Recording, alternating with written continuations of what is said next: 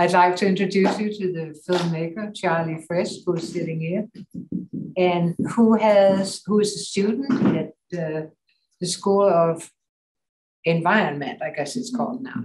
Used to be called the Forestry School. And in any case, and she has made a number of videos of films before this. So she's a filmmaker, and there you have it. So, questions to the speaker? Yeah, so I'm Lodewijk van Deken, Ludo in English. I'm a visiting researcher at the law school, and I am a postdoc, and my PhD was about the regulation of seed systems in sub-Saharan Africa, specifically Francophone Africa, Senegal, and Burkina Faso. And I'm from Belgium, so I know the European system a little bit. Okay. I think you're doing a very good job of explaining and making palpable, both for me, but also for people who haven't really worked on this, perhaps, making palpable why it's so important to not only have conservation in seed bank, but also in situ, as they say, in fields, and to have this as living knowledge. There's plenty of comments going through my mind. One of it is, I don't know how this comes across, but at some point you mentioned the International Union for the Protection of New Varieties of Plants, the UPOV. That's actually legally not correct. Oh. That one shouldn't have been there. So I don't know if there's any editing you can do more, because it's an intellectual property union. It doesn't have anything to do with market access and what plant varieties are allowed to be cultivated in the field. So far, the nasty comment. What I wanted to know is, but you've already told a little bit, like why did you want to make this movie? And then how did you film this? How did you produce this? Was it just you? Was it with a handheld camera? And especially what motivated you? What fascinated you to make this? Yeah, thank you for your question. It's cool that you've also researched this and everything. And I would love to talk to you more about that. That sounds amazing. Yeah, I've been making films since I was really young. I had my parents take home videos of me since I was 3. And then when I was in high school, my dad gave me all the films that they had taken over my entire childhood and asked me to organize it. And once I went through all those films, then he was like, okay, now you can edit. And they both do graphic designing on the side. And so they had Adobe Premiere Pro. So I learned video editing at a very young age, and started really just getting passionate about the power of film and how it can just take you to a different place. And then in college, I was a part of a student-led documentary team, and we focused on social justice issues and made a documentary every year. And the documentary, my sophomore year, we focused on refugees and receiving communities as well, in the German context, and then also in Minnesota. And so that is when I just really became curious about this meaning of home and how we can create more inclusive spaces that are embracing of biodiversity, but also cultural diversity, which is important for climate change and just on multiple different levels. So just got more curious about that. And then, I was retaining my Danish dual citizenship 2 years ago before coming to Yale School of Environment. And I met this woman who was out in the rural Denmark, and she had this lovely garden of seeds that had previously been illegal in Denmark up until 2015. And she told me this wonderful story about seed saving in Denmark. And that's what led me here. And yeah, I did all the filming and editing on my own. And I just used a Sony A7 and had some lovely support from the Yale program on refugees, and also from other funders to help me get there and do it. It's really impressive. It's really cool. Thank you. Very nice documentary. Thanks. I have a technical question about the seed the seed bank, which I know a little bit about. I'm a backyard gardener and a seed saver. I don't know how much time you spent there. So I understand the basic premise of what that's meant to do. But you know, like I have seeds, it's funny, I was just planting some lettuce seeds, spring started, that are maybe 10 years old and none of them were viable anymore. So how does the seed bank, I know it's very cold, that's part of the premise of why it's there, but how do they deal with the fact that like seeds do need to be grown, it's my understanding and my experience, or they are not viable? So are they not only a repository, but that they constantly have to grow them to reseed the bank, which seems daunting on the scale of the billions of seeds there? Yeah, there are quite a few seeds there, and the question of germination is really important. And through like the countries that deposit seeds there, I know every couple of years they'll have new deposits that are made, but the gene bank in Svalbard does not do any of the germination themselves. So people would have to like send in new varieties to replace the older ones. But the Nordic Genetic Resource Center does do germination tests, and that is, So like Lisa Lukasevitson, who is at the end of the phone, they do germination testing with like all the Nordic countries, and they kind of control make sure that all the germination rates are good. But for the rest of the countries, they are not, they don't help with that. Yeah. Great film, great story. Thank you. Can I ask you something about the seed bank in Svalbard? Yes. So they lend out seeds, and then people have to reproduce them and send back new ones, right? So the Svalbard Gene Bank is almost like just like a bank. So every country that sends in their seeds, they can keep them there. But the Nordic Genetic Resource Center, which is based in Sweden, they can send people some seeds out, and they can grow them. Okay, so the Norwegian ones are sitting there. Yes. And not doing anything. Yes. And like Rob says, don't they run out of steam eventually? Yeah, eventually, yeah. Or is the idea that you just want the genetic code in there and it's not necessarily you're saving the seed as a viable thing? Well, I mean, sometimes seeds are viable forever, because I know that in archaeology, we sometimes find viable seeds that are thousands of years. They're mainly weeds, but still. Yeah. As far as I know, Svalbard, it's a backup of the backup. So you have in situ cultivation, you have gene banks for this is a CGIAR seed bank, Svalbard. It's part of the CGIAR. It's a part of the Nordic Genetic Resource Center and Crop Trust. There's like two entities. There's an international organization for breeding varieties, but also conservation. And for instance, that international organization has a gene bank for banana seeds, and that one is in Leuven, Belgium. And bananas too are, you cannot save banana seeds forever. So you have to renew your gene bank all the time. And this one is all those different seed banks. You have some for wheat, some for rice, some for maize. And I guess they do lots of the conservation, also planting it out. And every 5 years you have to renew it. And then they, around the globe, the seed banks will send it to Svalbard, so far away from everywhere, in the ice as a backup of the backup. So it's not, they mainly have the seeds that stay well for a longer time. And they don't do the outgrowing, because the other seed banks that mostly do the outgrowing. That's they have seed banks everywhere, don't they? I mean, and I know that when Aleppo got bombed 10 years ago, they lost their seed bank. Yeah. But then they borrowed from, I don't know where. They borrowed from Svalbard. They had that's the back. The backup. Right. Backup. Exactly. Right. And that was the first and only time that a withdrawal has been made from Svalbard. But while I was there, there was some people from the new gene bank, because the first one was destroyed, but then they made a new one in Lebanon, and they had a representative that came from that gene bank to come deliver 12 new varieties to the Svalbard Global Seed Vault. And he is an endurance athlete, and he was paralyzed from the waist down. And so he used this exoskeleton to walk up the mountain, and it was like a hike for Climate Hope, and it took 10 hours to walk all the way up the mountain, and we all did it together, and then he got to deliver the new seeds. So it just shows that they have a good relationship, but they're a part of CCAR actually. Yeah.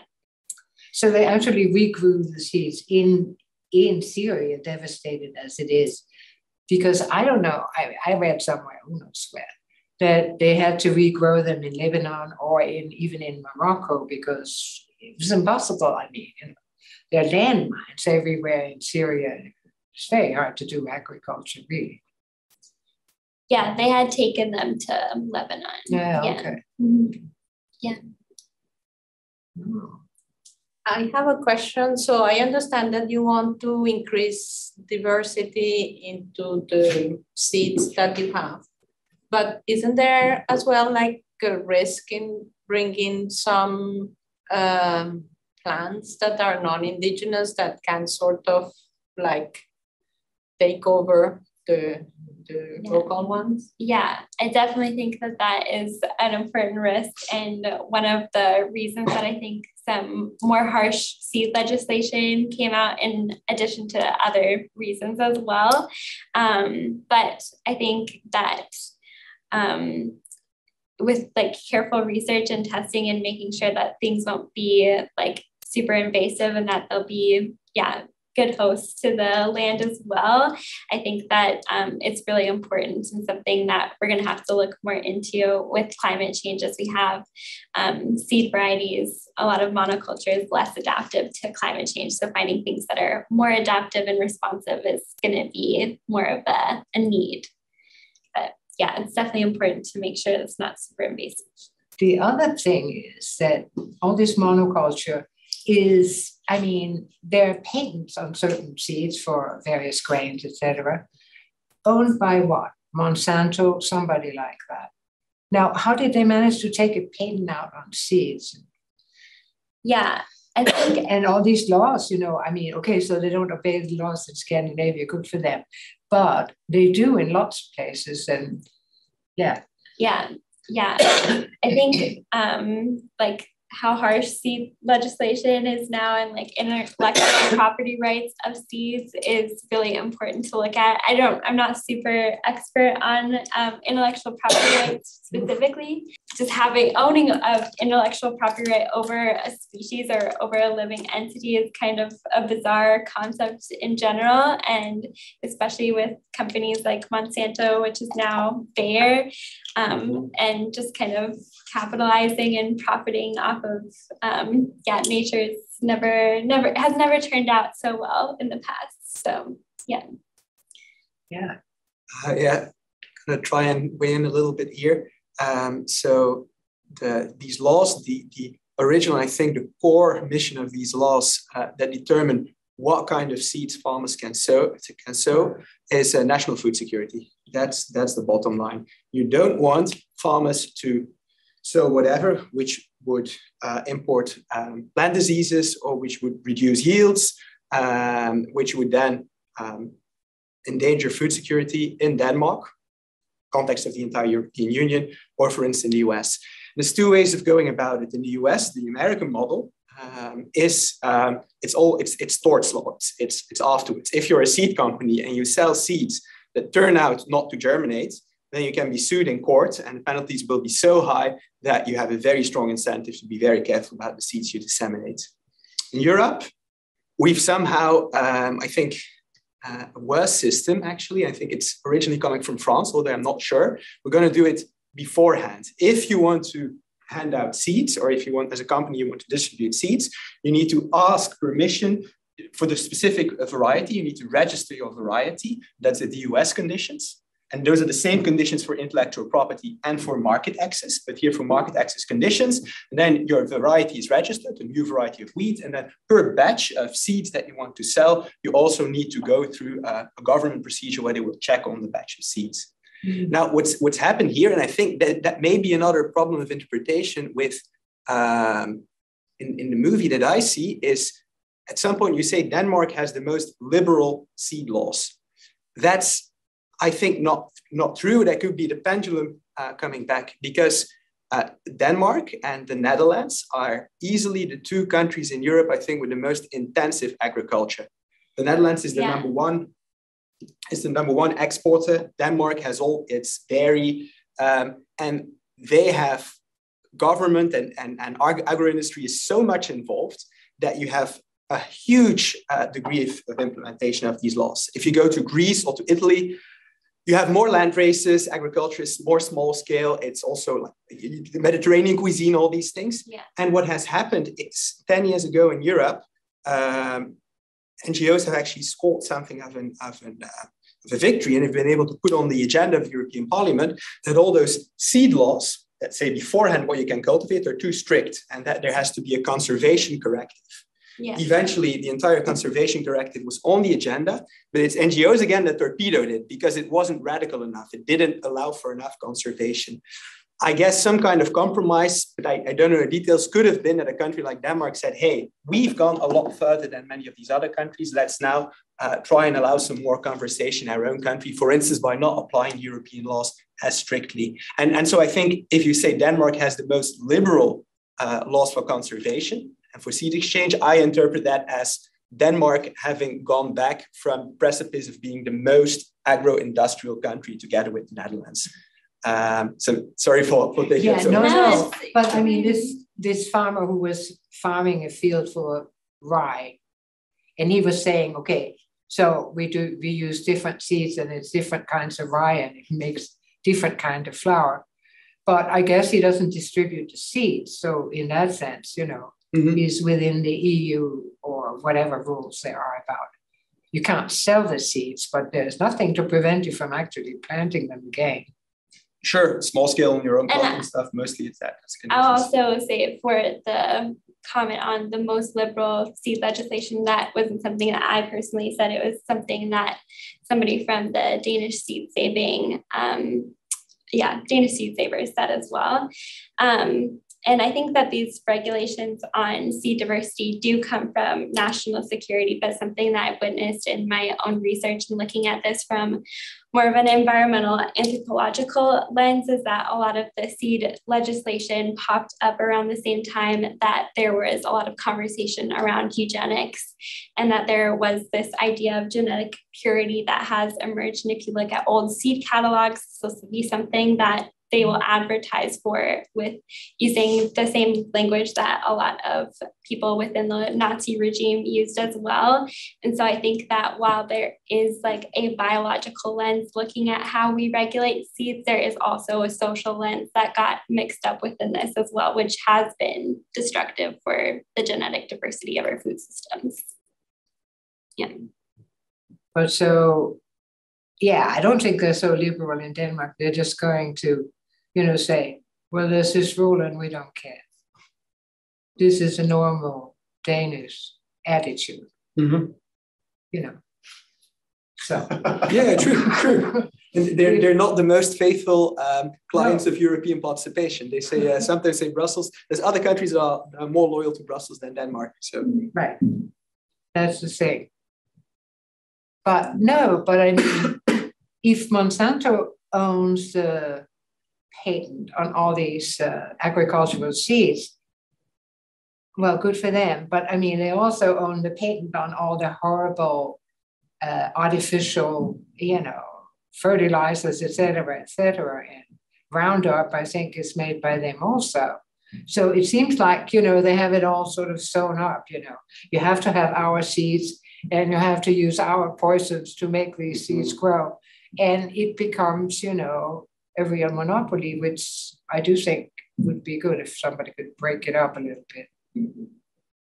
But I don't know how extensive it is and where it exists all the time and for everybody.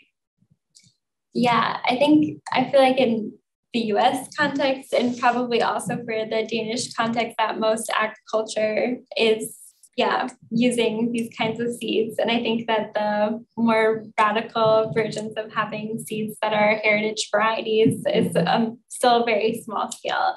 But I think a lot of younger farmers that I had spoken to in Denmark, they were looking at this and saying, this is not a good system. This is not a system that's going to be around forever because it's destroying our climate and it's not going to survive through certain disasters, or it's not going to be very hospitable anymore. So they have a bit of an interest to disturb it as well. So I thought that that gave me a lot of hope that there's a lot of young farmers that are doing things a little bit differently. Well, I guess also by now there are a lot of people who are interested in organic farming, which there certainly was not before. But I don't know. I mean, I don't know in this country how big it is. It's getting bigger all the time, I guess. But it could take many years before, people give up on all these various chemicals that they use. Yeah. So. Can you talk a little bit more about, like, what you mentioned, like the adaptation as well that probably needs to happen, even if you like it or not, with the climate change? Yeah, and just adaptation and climate change broadly, or No, for the seeds, obviously. So I don't know, what path do you see? And also, I guess, as in other issues regarding the lower income countries with respect to the developed ones. Yeah, I think that this is like a really amazing opportunity for in situ and ex situ seed banks to work together in developing these seeds. And this is something that I witnessed when I went to the Nordic Genetic Resource Center in Sweden. They had this very popular oat milk company called Oatly, and they were working with them and had a whole field of different oat varieties, and were researching what oat varieties are the most drought resistant or the most heat tolerant, or what produce the most oat seeds. And so that there's some research there, which I think is helpful. And these bigger gene banks, I think that they have a lot of more resources, so they have an obligation to help with companies and help with individuals to understand better adaptation practices. And I think that this can be a way also for maybe also lower income countries to work with genetic resource centers to understand how to grow seeds, but also to rely on the local networks as well, because I think a lot of the local networks have knowledge that these ex situ gene banks do not, because you have a situation where you have Svalbard that doesn't have any of the like cultural knowledge attached to the seed as well. It's not like you have, like, when you scan the barcode of the seed that's kept up there, that a recipe pops up or the history of growth pops up either. It's just a seed. So if everybody lost their knowledge one day, then there'd be nothing to keep that alive either, which is why cultural knowledge is important for adaptation as well. Yeah, well, one of your speakers in here, I forget which one, the Norwegian one maybe, was saying that, it's important to save all these seeds, but we also have to save the knowledge of where to grow them and how to grow them and where not to do it, etc. And so all these millions of seeds in Svalbard, do they come with instructions? No. And nobody's doing that? No. But it says where they came from, right? It says where they came from. Yeah. Okay. Yeah. Charly, this could actually be, if you wanted, this could be a live work of you, because I mean, you're saying it yourself. This is not something that you can document in a way of we're going to have a database, we're going to put zeros and ones in it, or this is something you can only document that for posterity via video, actually, and via witnesses and recipes, and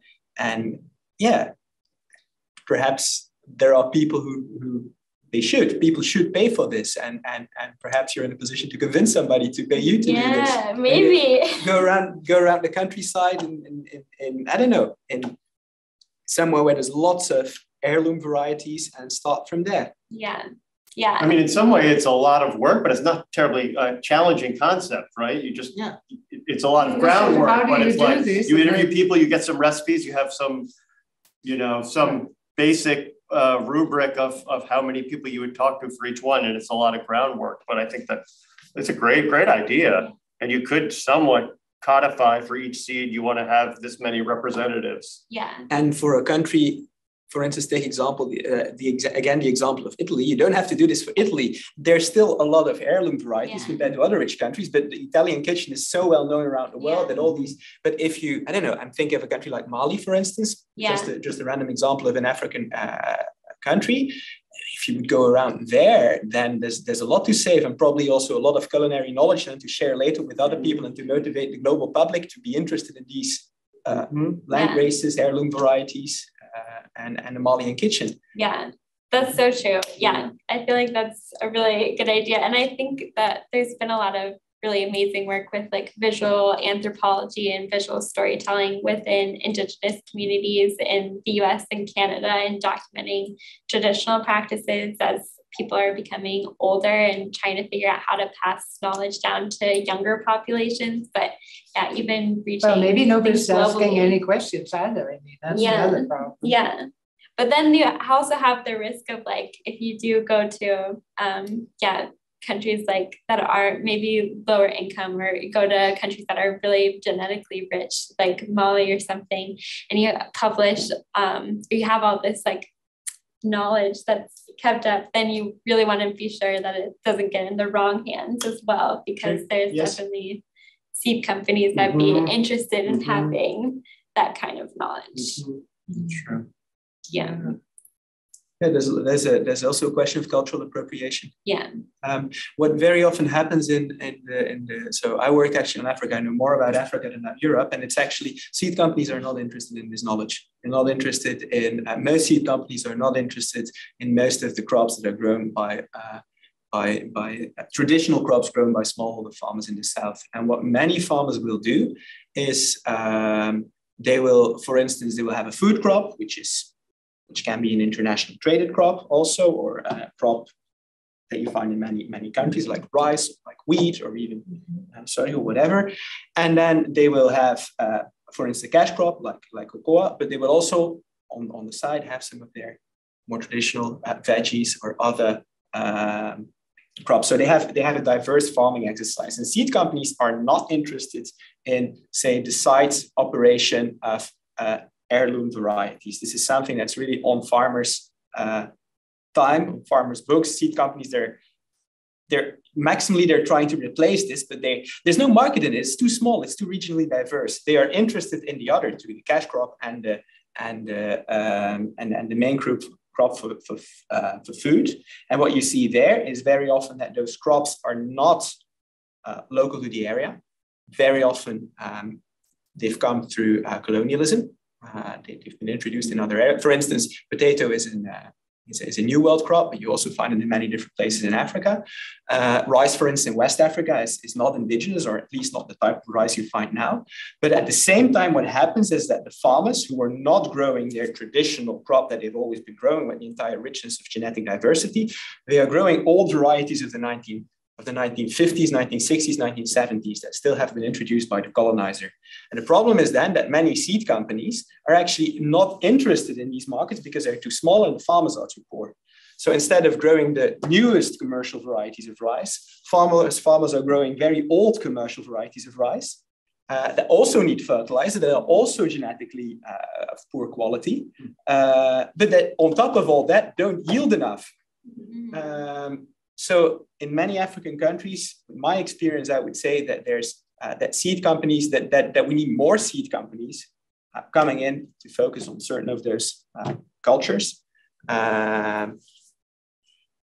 But your story is more around the local crops, the veggies, but for many farmers, their main cultivation is not in that. Yeah. No, you have to be rich to do all this experimenting. I mean, you couldn't do it on a commercial scale if you didn't know what was it going to be and how was it going to turn out. You could not. True. Yeah.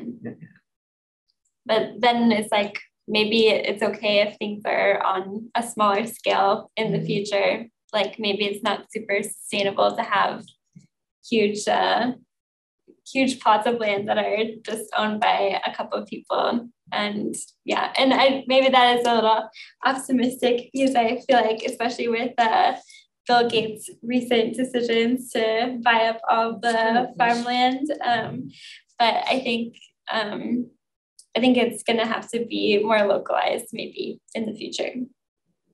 Yeah. But the thing is that,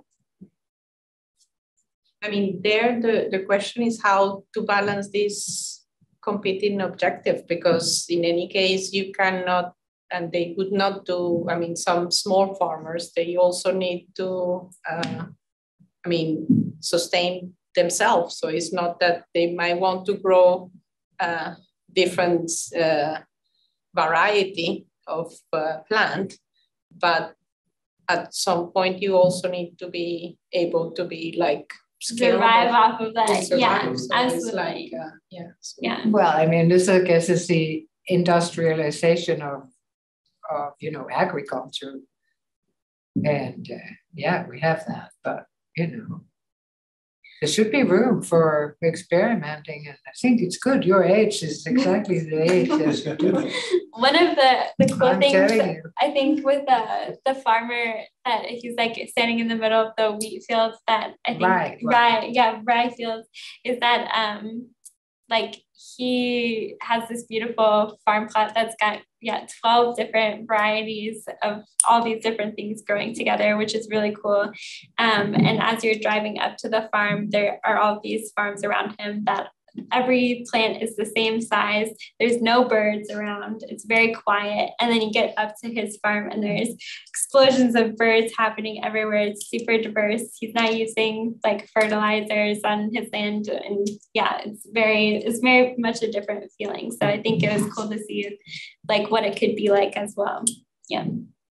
Thank you. More questions? No, that was lovely. Yeah. Great show. Thank you. Okay. So thank you for being here and showing us your documentary. Wait to see your next film. Yes, definitely. Right.